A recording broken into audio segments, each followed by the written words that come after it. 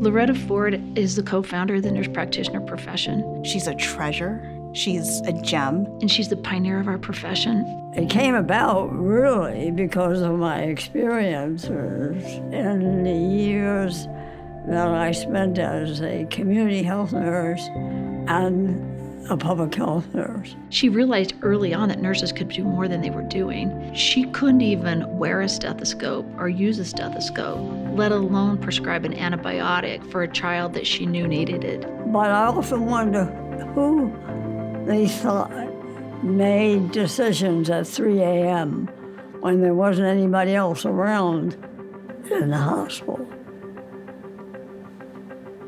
The nurse. Her vision was to create an advanced practice nurse that would be able to listen to a child's lungs, order an antibiotic, those types of things that we take for granted now. The profession was truly born at that time when she saw the gap between patients' needs and what was available in the community. Our goal was really for nurses to clinically diagnose health and illness, and then to use the resources in a collaborative way.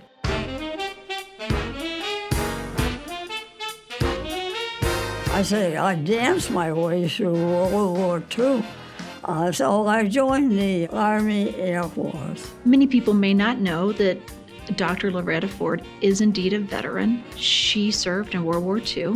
I started in Miami at a rehab hospital that was built on the beach. She served in various areas across the nation. Afterwards, I went on to school on the GI Bill and worked my way through degrees and got married. Nurse practitioner history runs very deep within the VA. In 1965, Loretta Ford co-founded the first nurse practitioner program. By 1973, 43 nurse practitioners were added to improve patient care in the admissions area. This was the first major use of nurse practitioners within the VA.